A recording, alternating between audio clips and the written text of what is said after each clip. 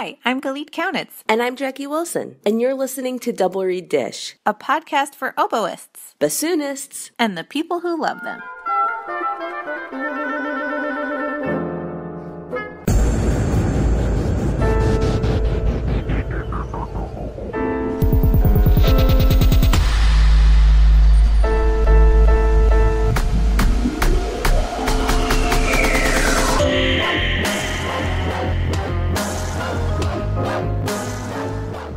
So we're here coming to you live from downtown Atlanta at the Georgia State University Double Reed Day, and we are with our host, Lara Dahl. Lara, tell us a little bit about what's going on today and the history of this awesome event. So I started this in 2010, and it was just an idea that I had. I saw all these other universities doing Double Reed Days, and I thought, well, I want to do that. I didn't really know how to do it, though. It's not like there was ever a class in college that said, this is how you have a Double Reed Day. So I emailed Martin Schuring and Jeff Lyman, and I said, hey, I want to do this. Will you guys come for free? And they said, yes. I said, I'll pay for your airfare, but because we were completely self-funded. So they came, and it was huge. We had 50 kids that first year. It was this gigantic event, and I think it's an ideal location. It's downtown Atlanta. And it's, in the heart of the arts, and it's just a really fantastic location. So I've been doing it since then. We've had some amazing guest artists, and I've always just emailed people and hoped that they would come. So Bert Lucarelli, I emailed him. He didn't know me, and I said, we do this Double Reed Day. I can't pay you much. Could you come? And he said, yes. I've just found that people are so generous and kind in our field. They really are. So Bert Lucarelli, Lenny Hindell, Nancy Ambrose King, Bill Ludwig, Albie Miklish, and we just had this huge lineup of amazing people, and I've had the opportunity to meet them and become friends with them and work with them, and it's been an amazing opportunity. For the students, we generally have middle schoolers and high schoolers. We've changed things over the years. We now have a beginning track and an advanced track, which I think is really ideal. It allows for the younger players to find a place. They can play double reed music that's accessible to them. I do an extra master class that does the fundamentals, as does the bassoon teacher. And then we join in with the guest artist master class where they're with the advanced students. And it's been really fantastic. We have vendors that come. They are so supportive, so wonderful. Shauna Lake from Oboe Chicago has been here since 2010. She's come every year, and it's just a really exciting day. Awesome. Well, we're so excited to be a part of this great lineage, this star-studded lineage.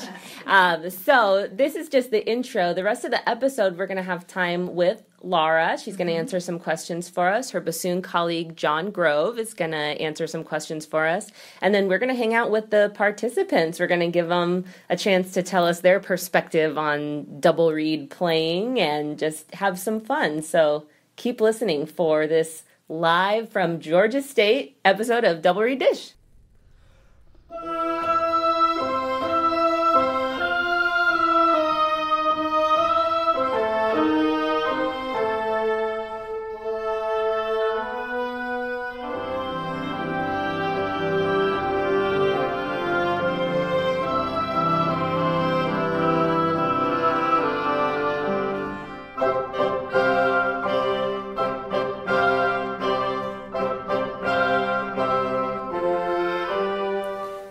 We are so excited to welcome to our first ever live podcast, John Grove, instructor of bassoon at Georgia State University. Welcome, John.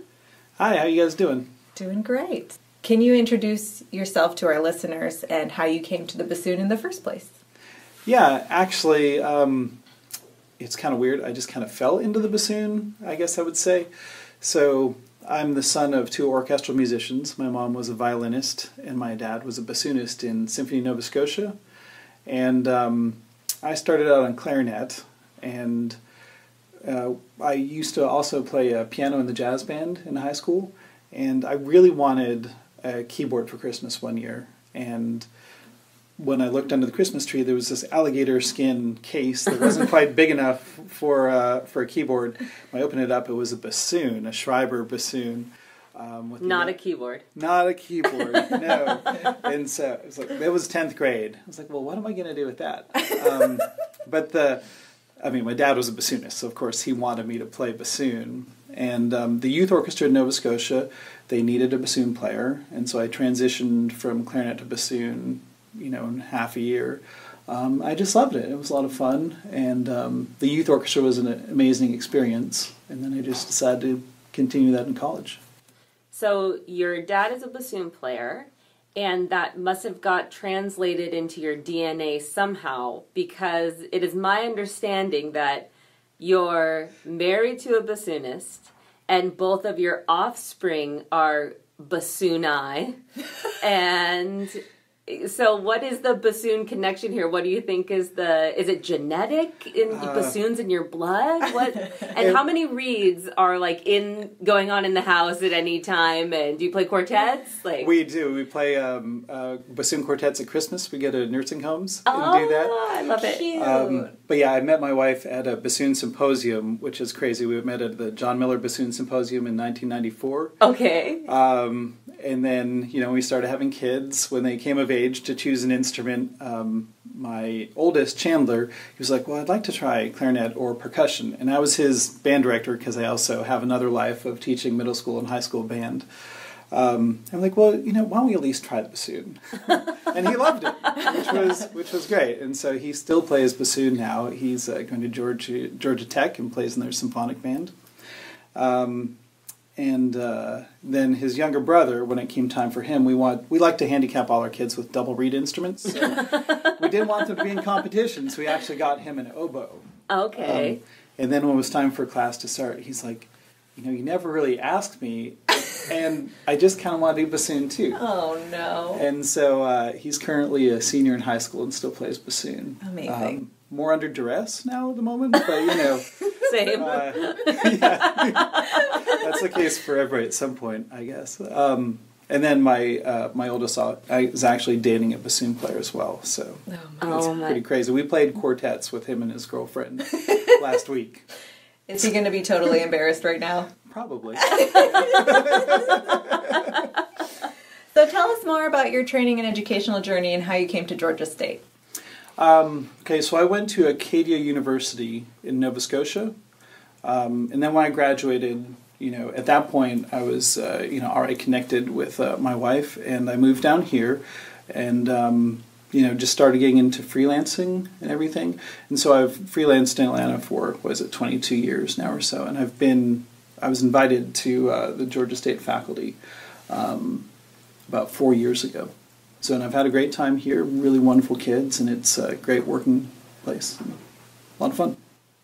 So you're here at Georgia State. As you mentioned, you also are a band director. And one thing we really strive to do with Double Reed Dish is to be a resource for students and colleagues in the field alike.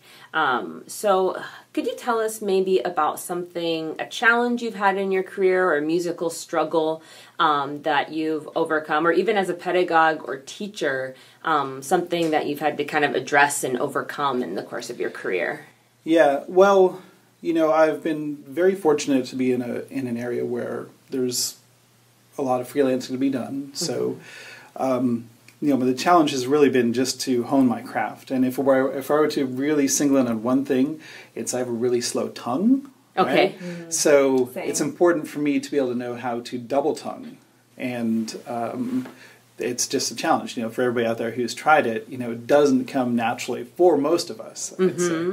I will say, though, that when I was learning to play all of my instruments, I didn't actually tongue on the reed to begin with. Like, I started on recorder before clarinet. Mm-hmm. Then when they gave me a clarinet, it's like they didn't tell me I was supposed to tongue on the reed. Then when I moved to bassoon, they didn't tell me I needed to tongue on the reed. So it wasn't until partway through 12th grade that somebody said, are you actually tonguing on the reed? Do you feel your tongue touching the reed? And I said, no. I'm like, well, you're supposed to do that. I'm like, what? That seems crazy. I know, but it's that's gross. But you can't see. I mean, you can't see in somebody's mouth. So actually, if I hear an unclear articulation, I always ask, do you feel your tongue touching the reed? Yes. And most of the time they are, but every now and then you still catch somebody who's not. But anyway, going back to learning how to double tongue, my wife and I were hired to play with the Atlanta Opera, and there was a section where just the bassoons were playing. We're both playing in unison, but it was super fast, and neither of us could tongue fast enough. So I just sat down, I woodshedded it until I could double tongue. So that way we could both play the gig. Yeah. But otherwise, one of us was going to have to say, sorry, we can't do this. Or teamwork, and you could tongue every other note, Yeah. and she could tongue the opposite notes, and you could divide and conquer, right? Yeah. If I can find the part, maybe I'll go back and we'll try that together. We'll see how that works out. Would you send that to us? And Alternate tonguing. Yeah. It's a new In technique. stereo. So you are a freelance bassoonist. You are a band director. You are a father. You are a husband. You are a teacher. How do you approach balancing all of these different aspects of your life and career, and what advice would you give about work-life balance? Well, I'm very fortunate to be a teacher, and one of the great benefits is that you have the summer to regroup. So this summer I did a lot of reed making. I have 15 blanks ready to go, which, now that the freelance season is picking up, I need to start working on this. But really, you need to be prepared just to put a lot of hours in the day.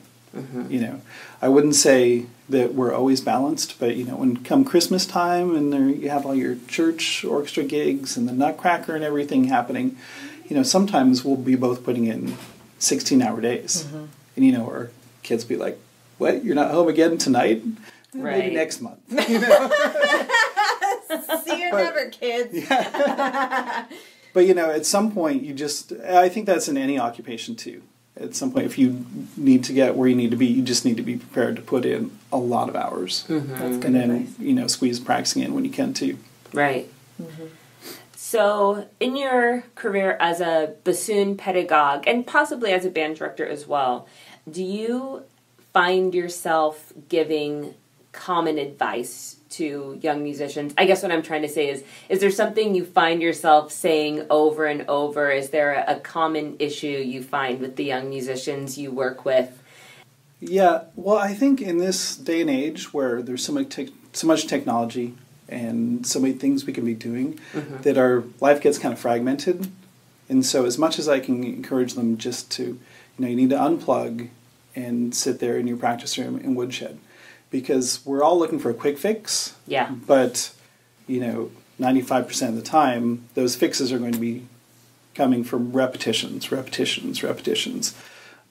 What about advice you can give us on reed making, says the oboist. Well, for a lot of years, I'm not even sure I should put this in podcast, but for a lot of years, I used reeds that, one of our colleagues made. He made an abundance of reeds, and he would give us like a box full of like 100 blanks. And, we would go pick through there and find ones we liked. But, it's important to tailor your reeds to your own playing. And so over the past, 4 or 5 years, I've gotten much more serious about making sure I'm playing on ones that I crafted. Yeah, so recently I've been really trying some different experiments and try some different styles of reeds. And there's a great resources out there for bassoon students. It's in ebook or iBook by George Sakakini. And I've been using that and encourage my students to get it as well. And then I also have been taking some advice from Barry Stees. He has a great blog on reed making. And so all of my blanks at home are currently wrapped with rubber bands. So if you need to figure out what that means, you need to go read Barry Steve's blog. But yeah, just fantastic resources are out there now that we have, blogs and all the stuff. So in addition to the bassoon, you play a lot of contrabassoon. So I'd love to hear how you feel that's added to your playing, or what increased opportunities you think the contra has brought into your life, and any hints you have for conquering the beast. Yeah. All right, so I really love playing contra, and I would say, as a bassoonist, that's really my primary instrument when it comes to freelancing. I play with the Columbus Symphony, with the ballet and whatnot when they need contra. Occasionally when they do Rite of Spring with the Atlanta Symphony, I get to go in and play that. Okay. And that was actually my first gig in Atlanta. Was I had come to town. I was just getting to know all the players in town. So I went and got a lesson with Dan Dowdekin, who was the contra player in the Atlanta Symphony 20-something years ago. And then he introduced me to Carl Nietzsche, the principal, after a lesson or two. And Rite of Spring was coming up in their season, and so they were very gracious to hire me at a tender age of 24 maybe, to play fourth in contra for Rite of Spring, and it blew my mind. But there's something about the contrabassoon, just the richness of sound. I know it's not as technical as other instruments, but like in the Brahms symphonies, it just adds so much color to what's going on. So I always like to make the English horn player in front of me turn around and smile. That's always good. Yeah. When you can make the English horn player smile. Better than turn in disgust, which is what usually happens when I play contra. I'm not saying that doesn't happen too, but Crap. but yeah. My very favorite thing to play in contra is Brahms' First Symphony. Oh, it just starts out with all these pedal Cs, which are just Empowering. glorious. Yeah. And then on top of that, in the last movement, there's a great chorale with trombones. It's a fantastic contra excerpt. So yeah. this might be a stupid question, but what is the difference? Like when you switch from bassoon to contrabassoon, do you have to do anything different with your mouth shape or with the way that you approach the instrument? Is there an adjustment period? Yeah, I mean I can go back and forth interchangeably. With all the woodwinds, really. I mean, a lot of people, I think, with their students are like, oh, you can't double on this or that. But starting clarinet, when I came to Atlanta, I actually did some of the Broadway stuff. So I could play clarinet and bassoon and saxes in shows and things. So we did The Producers, which was insane because I had bassoon, contrabass, clarinet, bari sax, clarinet, tenor sax. And there must have been one more because I knew I had to carry 6 things into the pit. But with bassoon and contra, I mean, the contra uses a lot more air, a little bit of a looser embouchure. But as far as, advice to kids for playing contra, I mean, you need to find somewhere where you can get a decent instrument to play. We're very lucky here at Georgia State to have a Fox contra, which is a really nice instrument. There are a few other universities in town that have some good contras, but it's hard to get experience because there aren't a lot of instruments out there. So you already said that you met your wife at a bassoon symposium. So I'm going to assume that's one of your favorite Double Reed Day gathering memories. But we are all here today for the Georgia State Double Reed Day. And so I want to know if you have a Double Reed Day memory that stands out in your mind as your favorite or notorious baby. Ooh. Well, it's always a lot of fun to work with the kids here. Students that I have that go to Georgia State, and then the kids that come in from the community as well. So that's always fun. I also have some kids who have come from my high school, Mount Vernon Presbyterian School. We've had some oboe players coming from there, and we'll have one tomorrow. But I think the most fun I had was last year when I actually played a contra solo, and contrabassoon doesn't get very many solos. So I found one to work up for it. And so that was a lot of fun because I had to do a little bit more woodshedding on contra than I normally would. Well, and it's such a point of fascination for double reed students who have never seen or heard one before. Yeah. I find that they tend to be the most excited about the contrabassoon. And at my double reed days, we get that a lot. Is there going to be a contrabassoon there? And it's this kind of mystical being for a lot of them. So tomorrow, actually, I'm going to play a solo called Peg Leg Pete. Which is this obscure generic bass instrument solo. It's for tuba or contrabass, clarinet or whatever. But I found it in our solo library. It's wow, I've never played this. So it's really fun. It's got a little cadenza, and it has all these cues in the piano score that apparently there's a concert band arrangement. And so I was trying to research that because I thought it'd be fun to do at the school that I teach at. Yeah. And I even emailed Boozy and Hawks, and they're like, yeah, it's out of print, we can't cut it, so I may just rearrange it. Well, maybe one of our listeners has it. There you go. If you guys have the orchestral score or the band score to Peg Leg Pete, let me know. Well, and flexible scoring is one thing, but the contrabassoon actually is peg-legged, so this is true. I think we know what the composer's intent That should have been the original instrument. John, it's been such a wonderful conversation. We always love to close by asking what advice you would give to a young musician who aspires to have a career like yours. If I were actually to do it all over again, I would have practiced a lot more as a young student, because I think that just gives them the foundation. But, listen to lots of great players and practice and get out there and play with other people.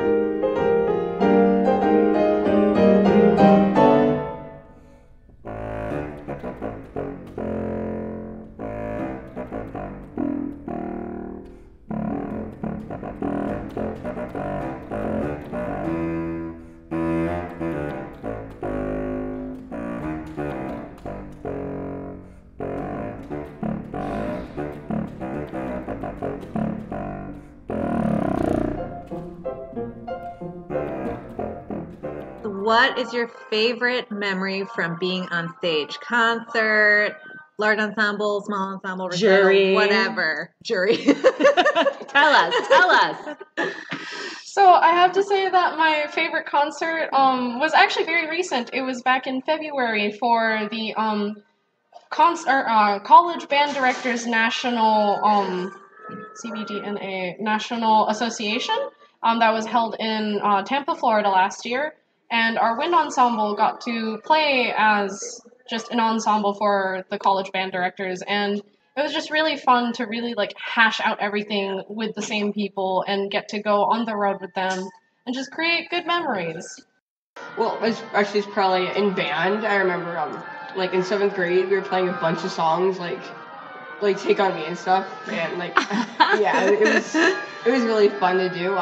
That's probably my favorite concert that I played. We also played other lots of fun songs, but that's probably my favorite. Okay, so this one time I was at Georgia State, and it's my first semester, right? And my director loves to make the transitions really smooth, and that's a big deal for us. So I thought I was going to be smart, and I put the next piece of music on the center flute stand, because that's where I thought I was sitting. But really, actually, I was sitting 2 rows back. So I didn't realize this, and I start walking on stage and realize I'm not carrying any music, and there's no music on the stand I'm headed towards. And so I immediately go into freak out mode. The whole time everybody's waiting, and this piece everybody's ready, and the conductor's ready, and so they give me the music, and I go sit down, and as I'm walking to go sit down, I knock over a stand. And it's probably the loudest sound I've ever heard. Not a smooth transition. Yes, it was not a smooth transition. And I'll never forget it. Never. Traumatizing. So when I was in 8th grade, and I'm a sophomore now, so we have this performance at our school called Fringe Festival. So I don't normally get to play with an orchestra just because we have orchestra for strings and band for woodwinds and brass. But for Fringe, you combined a few people from the band and most of the orchestra. So you get the music a couple weeks in advance, you practice it, you know it, you're pretty good, get to the performance. So I'm sitting next to this oboe player who graduated that year, really good at playing the oboe, at least in my opinion, because I just started. And I'm okay, I'm using this really old store-bought reed, and it'll be great. And so we start to play Mendelssohn. Mm-hmm.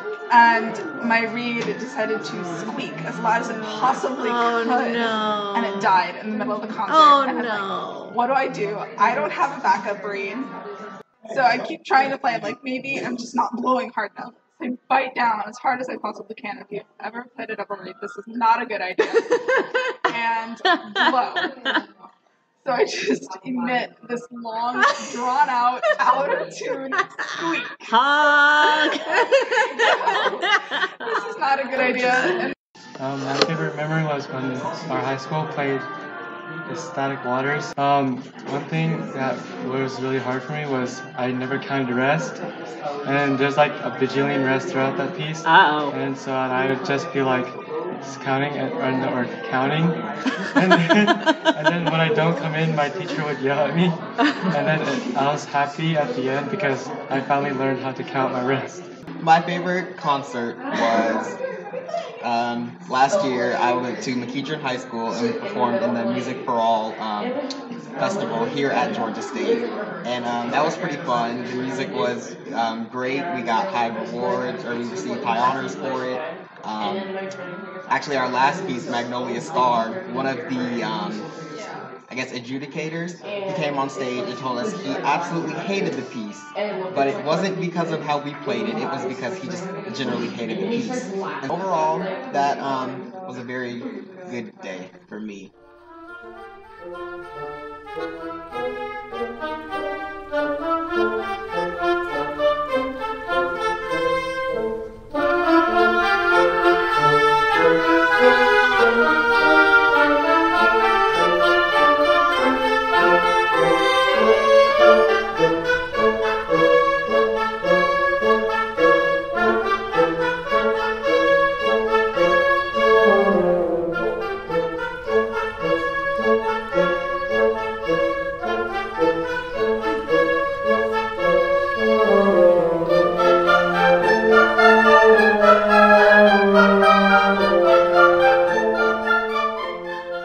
We are now here with Dr. Lara Dahl, friend of the podcast and senior lecturer at Georgia State University, where she is also our host for the Georgia State Double Reed Day. Welcome, Lara. Thank you. Thank you for coming. Could we start off by having you tell us how you came to play the oboe in the first place? Sure. So my dad is a band director, and he has 5 children. I'm one of 5, and he wanted to have a woodwind quintet really, really bad. And so he picked our instruments for us, so I really had no choice, but he kind of picked them based on her personality. So my oldest sister, she's super nice. She got the clarinet, and then I got the oboe, which I really don't think is a compliment. And then my brother, they wanted him to be a nice guy, so they gave him trombone. And then, so that kind of left out the woodwind quintet. Yeah. My little sister, they tried to do bassoon, but she gave up after 2 weeks. Okay. I went to musical theater. She's the black sheep. And then my little brother did the French horn. Okay. We were so close. But he started brainwashing me from a very young age. You're going to play the oboe. That's what you're going to play. And I remember being at a concert, and there was a man playing an oboe concerto on the stage, and he looked like he was about to die. Like, his face was red. And no one looks good when they play the oboe, and he looked terrible. And my dad leans over and whispers to me, "That's what you're going to play." No! Yeah, I know. Yeah. And so, obviously, he chose well, because here I am. So tell us more about where you went to school, your training, educational journey, and how you came to Georgia State.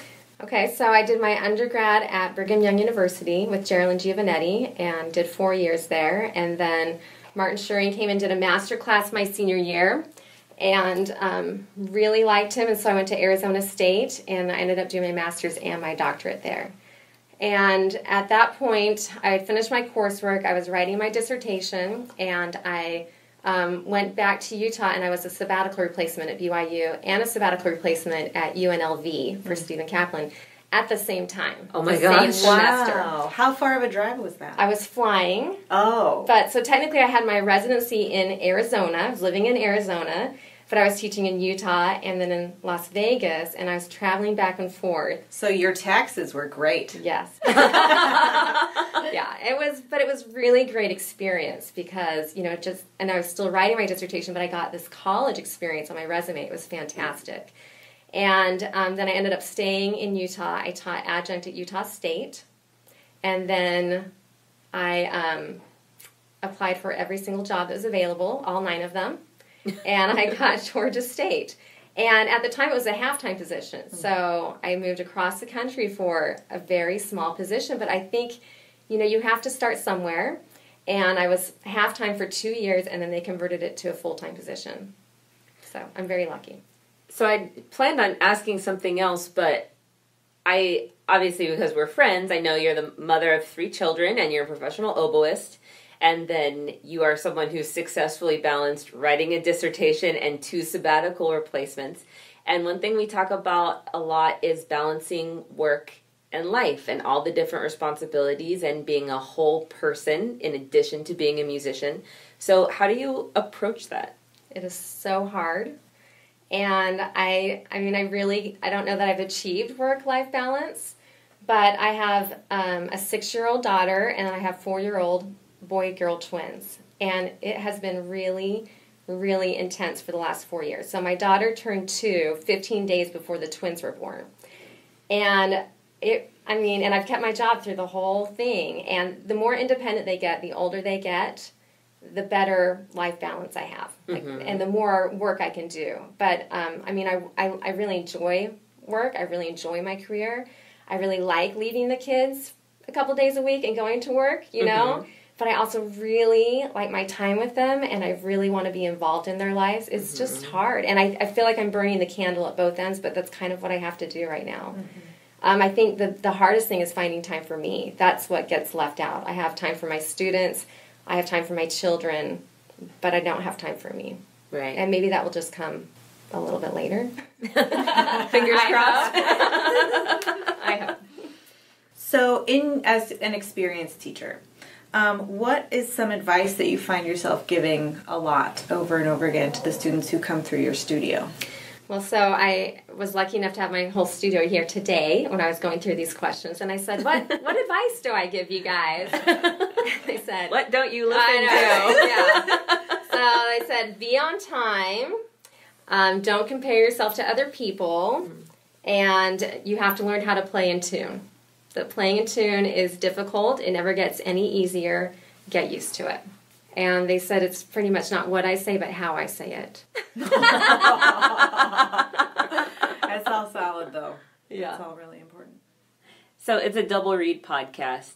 We have to ask about reeds. So give us your best advice, reed making strategies, balancing practice and reed making. Solve all of our reed problems with the next answer. I can do that. I feel really confident in my ability to teach reed making. Okay. And I feel like a lot of that is from studying with Martin Schuring. He's such a rational, analytical person, and he has just broken it down. And so when I first was making music, it was like a mystery, and everybody, I don't know how to do this. I don't know what to scrape on, but it's all a process. And I think it's really important for a beginning reed maker to make the reed look right. Like, it needs to look good. And you want to take out as many variables as possible. You don't want to go messing around with a shaper tip or your gouge or your cane until you know how to make a reed. And then you can experiment with those things. But I think you need to keep as many variables as possible out of the equation and find consistency in your reed making. And I have all my students mark their proportions. Where does your tip start? Where does your heart start? Where does your back start? Let's make the same reed every single time.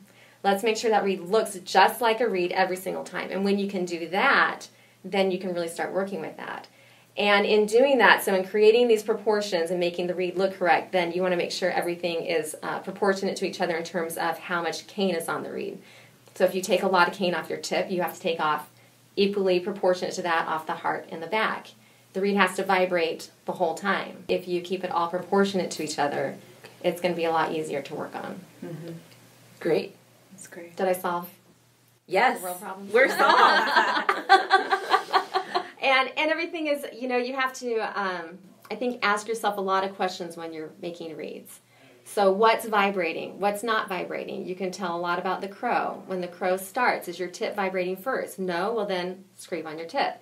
Is your tip vibrating? Yeah. Well, is the heart vibrating? No. Well, then you need to scrape on the heart. It's really not that complicated if you're listening to how the reed is vibrating, and it's all about those vibrations. So ask yourself a lot of questions, and until you know what the crow is telling you, play.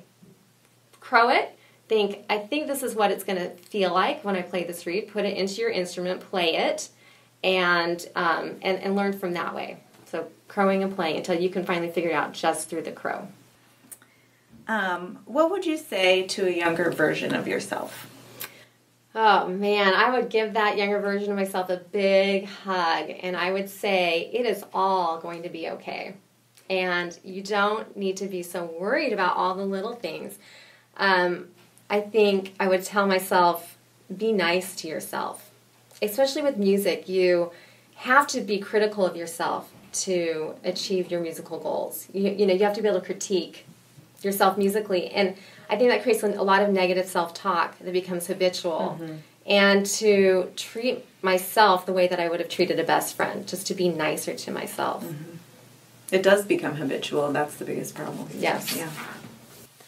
So, what are some of your favorite pieces of repertoire? Usually we ask favorite pieces of repertoire, and it can be solo, chamber, orchestral to play, and I'd love to hear that, but I'd also maybe love to hear your favorite pieces to assign and to work on with students as well. So it's a two-parter. Okay.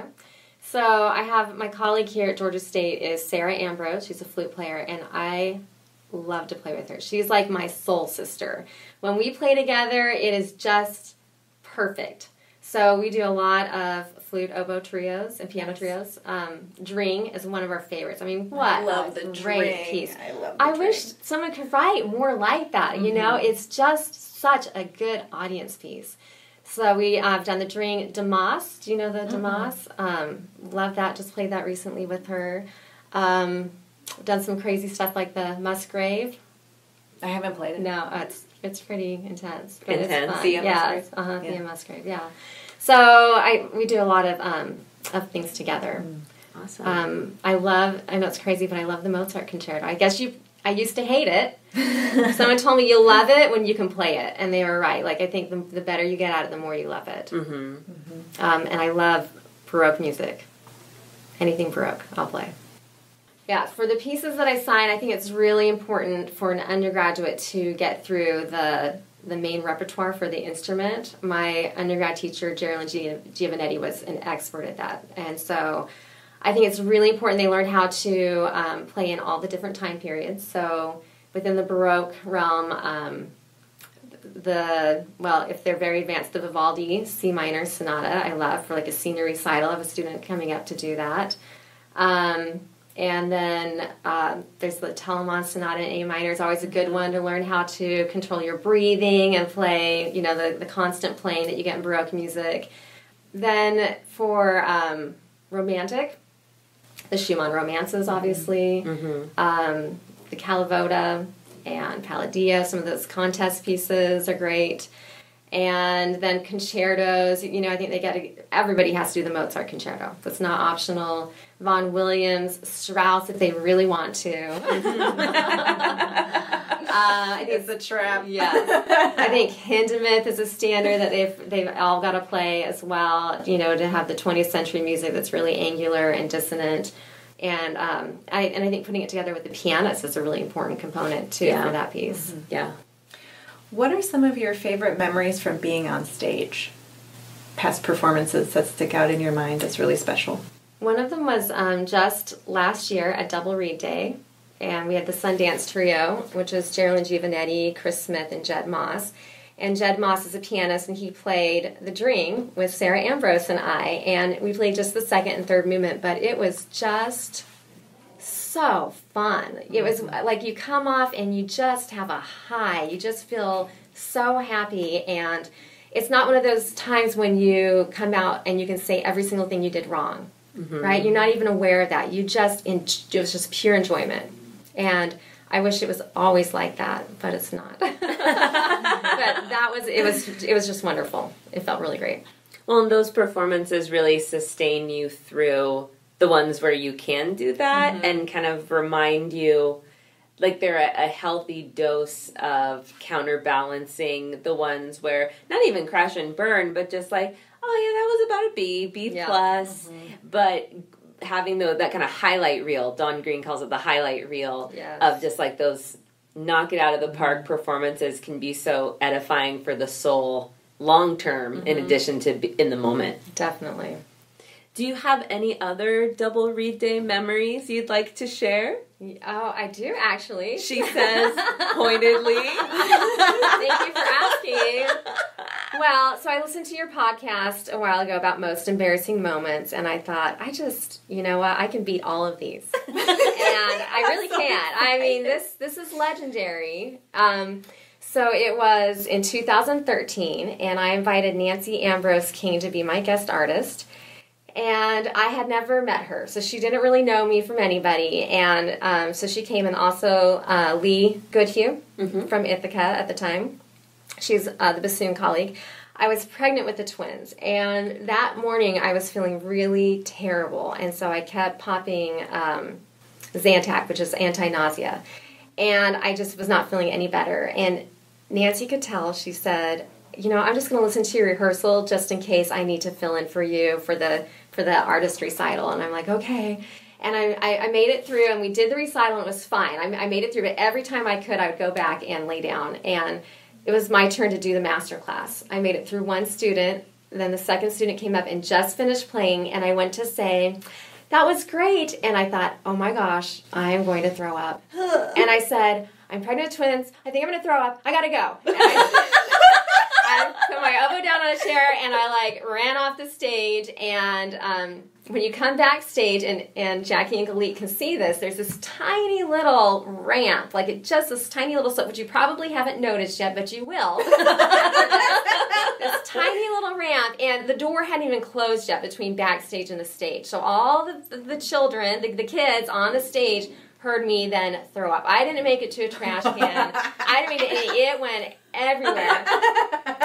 And it went on the ramp. So because I'm on this ramp and I just threw up everywhere, I slipped in it, fell down, and then threw up again all over myself. Yeah. In front of Nancy Ambrose. Yeah. Meanwhile, 5 feet away, Nancy and Lee are sitting in the dressing room, and they hear it all. And thankfully, nobody saw it. But they stick their heads out and they're like, oh, sweetheart, oh, I'm so sorry. And it was just, I mean, the great thing is Nancy will never forget me. And I have to feel good about that. You know, every time she sees me, it's like we really bonded. It was awful. It was so bad. I went home. It turned out it was a stomach bug. I thought it was just pregnancy nausea. But my husband he was on his way with our 1-year-old at the time, in the back of the car, and he called and he said, Julia just started throwing up too. So that's when I knew that it was a bug. So I went home, threw up the rest of the night, didn't finish Double Reed Day that year. It was terrible. Once you're on that train, you can't get off. Yes. Yeah. I mean, the story gets worse. Martin Schuring was here. He was visiting because he was doing a masterclass at Columbus the same weekend. Carlos Coelho was here as a vendor. Midwest was here as a vendor. Shauna Lake. It was a huge, huge event. Everyone got to take part. And everyone got to see my puke everywhere. My students cleaned it up for me. It was... They got A's that semester, right? All of them. 100%. Yeah, they all definitely. That is amazing. Well, my mother was in labor with me for 26 hours. And, growing up, if there was something, I misbehaved or she needed me to do something, she would say, I was in labor with you for 26 hours.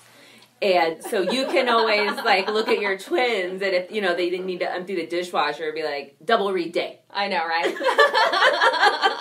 I just had to leave and say, twins. That's not enough. Lara, thank you so much for joining us and for having us. I'm so excited to share in all the Double Reed Day fun, and hopefully this year is more fun but less eventful than that fateful day. I hope so too. It's going to be a great, great day.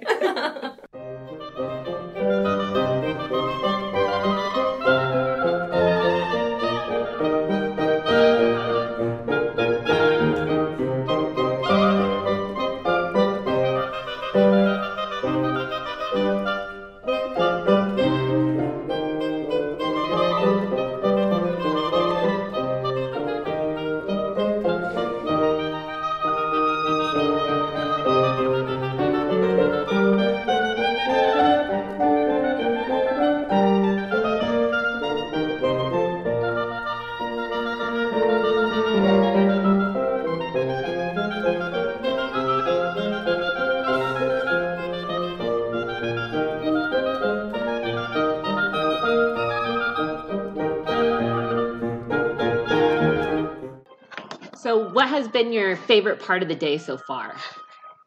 My favorite thing about Double Reed Day was just being able to play one of my prepared pieces and then getting feedback from it. Because I am self-taught, and so a lot of the things that I do, I don't know like what I'm doing wrong versus what I'm doing right. So it was good to see. It's always good for me to be able to have someone come in and instruct me on the right path of what to do. I'm just enjoying every second of just getting to learn more about my craft and be able to share it with people and learn with people.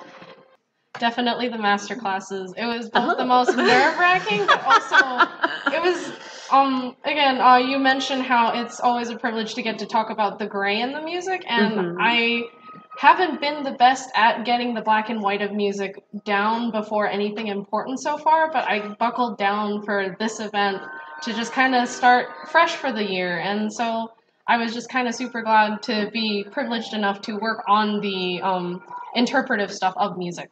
Probably like being able to be with other people that play your instrument, because oboes and bassoons are kind of rare instruments. So it's pretty nice to be around people that you can relate to so much. My favorite thing is getting to see my amazing friends and colleagues do their jobs and be amazing at them. Yay! Perfect answer.